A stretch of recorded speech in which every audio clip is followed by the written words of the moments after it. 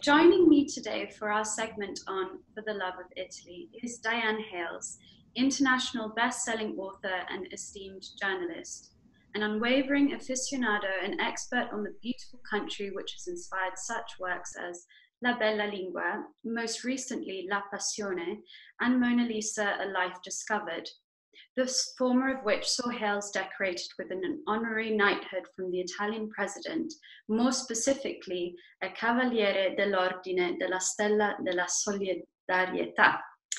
In addition to the well-received acclaim from her novels, Dianne Hales has served as a contributing editor for publications such as American Health and Working Mother, among many others. Although one might imagine her in a beautiful cottage in Tuscany sourcing inspiration for her next novel, Dianne lives in the San Francisco Bay Area and is the wife of Dr. Robert E. Hales, retired chair of psychiatry at the University of California, Davis, and mother to beloved daughter Julia Hales. All in all, a rather sun-ripened and impressive picture, and one might agree that Italy is undoubtedly lucky to have her as an international patron. Grazie mille, Dianne, and thank you for being with us this evening. Well, it's a pleasure and my honor. And one of the joys of discovering Italy has been for me discovering great people like Leonardo da Vinci. And so I am going to, appropriately enough, because April 15th is his birthday, and I just want to share my birthday thoughts on Leonardo da Vinci.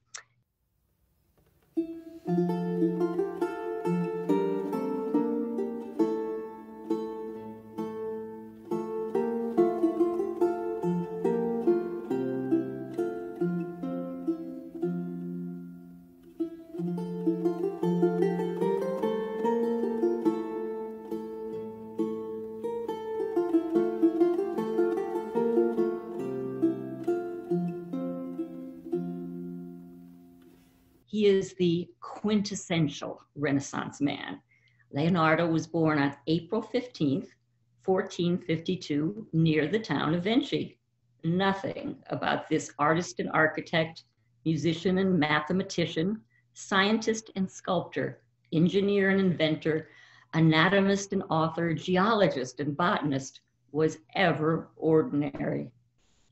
The illegitimate son of an unmarried country girl and a prosperous legal professional, Leonardo began an apprenticeship in Florence as a young teen. From an early age, he sketched, designed, painted, and sculpted like no one else. He looked like no one else, with carefully curled locks in his youth and a prophet's chest-long beard in age. He rode like a champion, so strong that a biographer claimed that he could bend a horseshoe with his hands. I wish to create miracles, Leonardo wrote, but his creative designs were often so technically complex that he never could complete them. Despite some major works, he never carved a niche for himself in Lorenzo de' Medici's Florence.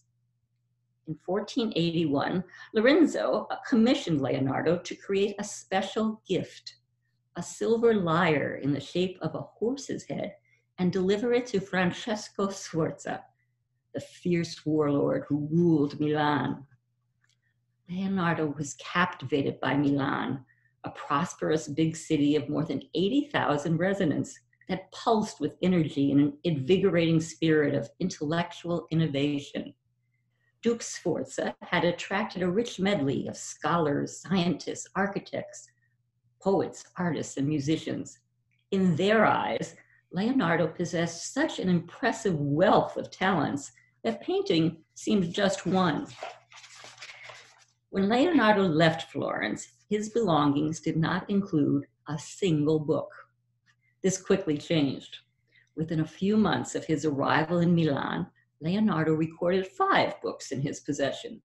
Eventually, he would amass a library of more than 200 volumes, a substantial number even for any of the city's erudite scholars. Leonardo was insatiably inquisitive. Sir Kenneth Clark called him the most relentlessly curious man in history. In Milan, he plunged into a universe of new fields: anatomy, architecture, astronomy, geography, geology, mathematics, medicine, optics, natural history. But Leonardo soon ran into what seemed an insurmountable barrier: his lack of a formal education, particularly his limited knowledge of Latin, the language of science and scholarship. And so he embarked on what one historian describes as an obstinate attempt of cultural emancipation. He set out to learn what he needed to know in order to learn more. Now, Leonardo was juggling many other tasks at the same time that he was studying Latin: painting, teaching, making maps.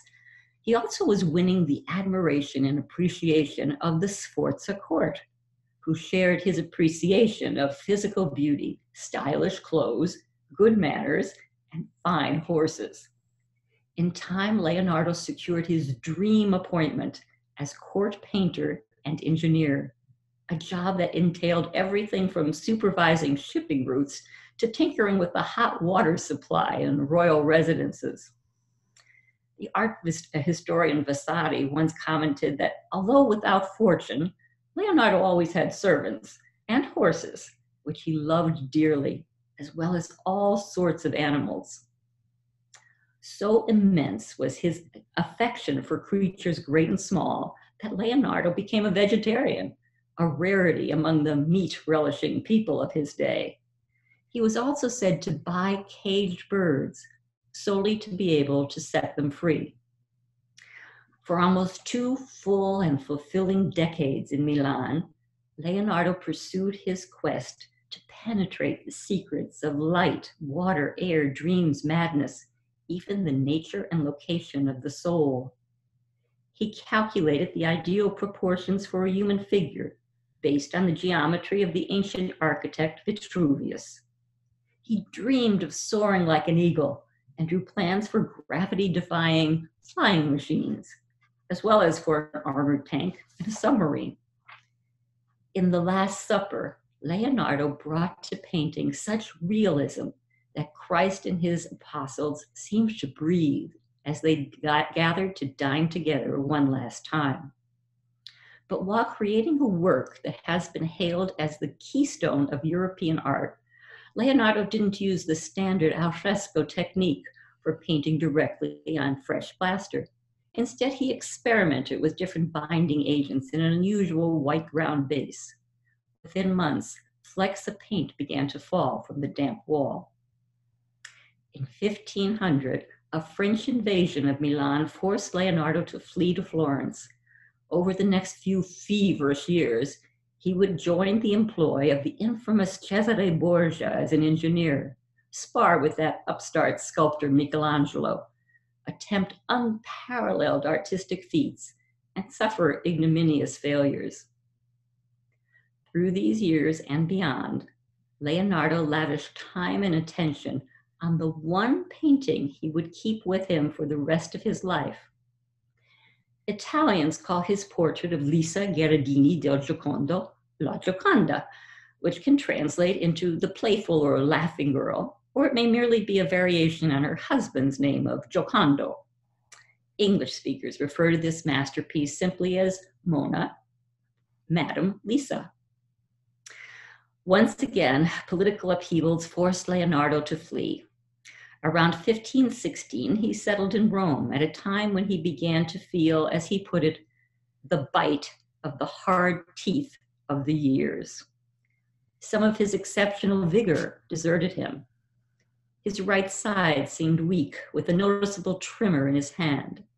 His vision, which had been troubling him for decades, deteriorated. At times, he relied on spectacles or goggles of some sort, tinted blue. Yet Leonardo filled notebooks with big ideas, a machine to produce rope, another to coin money for the Roman mint, along with apocalyptic images of great deluges. Still fascinated by the workings of the human body, Leonardo continues his anatomical study until they drew the Pope's ire, and he had to seek a new home. No place in Italy offered Leonardo refuge. No Italian patron sought his services. The French King Francis I, in contrast, showered him with affection and invited him to France. In 1516, at age 64, Leonardo embarked on the longest journey of his life, a 3-month trek from Rome to Florence to Milan, across the Alps to Lyon, and finally to Amboise. Accompanying him were 2 devoted assistants and a train of mules toting his earthly possessions. The Mona Lisa among the crates of books, scientific instruments, clothes, and mirrors. Leonardo found a final safe harbor in a handsome manor adjacent to the French monarch's great chateau. In this serene setting, he continued to think, advise, dictate, and teach. Some of the last drawings of Leonardo's life, whimsical sketches of cats and dragons and fanciful animals, capture his enduring playfulness. He died there at age 67 on May 2nd, 1519. Unlike other artists who let their works speak for them, Leonardo left a rich legacy of words. Although he described himself as a uomo senza lettera, a man without letters, he took pride in his independent thinking and nimble mind. "Why are we supposed to worship the sun?" he once asked caustically, "when all the churches are dedicated to his mother?" He admired the human body as a marvel of nature, but disdained its owners as sacks of food and fillers up of privies. His eclectic written treatises include the memorably titled "Why Dogs Gladly Sniff One Another's Bottom." The reason? The smell lets them know how well fed a dog is. A whiff of meat indicates a powerful and rich owner, and a need for doggy deference.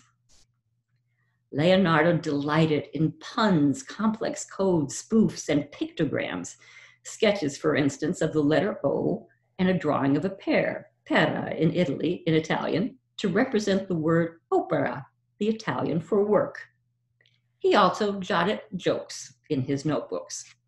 In one, a painter is asked how he depicted such beautiful images of things and yet produced such ugly children.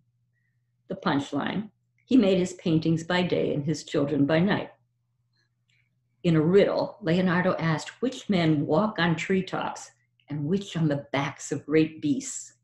The answer: it depends on whether they are wearing wooden clogs or leather shoes. Leonardo's ongoing conversations with himself covered more than 5,000 surviving manuscript pages gathered into libricini, combination sketch and notebooks, written in his idiosyncratic right-to-left mirror script. True to his mantra of saper vedere, to know how to see, Leonardo's incomparable volumes crackle with a lifetime of astute observations, set down without punctuation or accents. "Dimmi, tell me," Leonardo would doodle when breaking in a new pen nib. In the margins of his notebook, another phrase appears: "Tell me if anything was ever finished." This was written by an artist who left so many projects unfinished. The world's fascination with Leonardo has never faded. His name remains synonymous with genius. His Mona Lisa, the most recognized painting of all time. His works, the inspiration of generations of admirers. Why? Leonardo himself offers an explanation. "Beauty in life perishes," he wrote in his journals, "not in art." And so the beauty of Leonardo's works and of his brilliant mind lives on 478 years after his birth. Thank you for letting me share this story with you.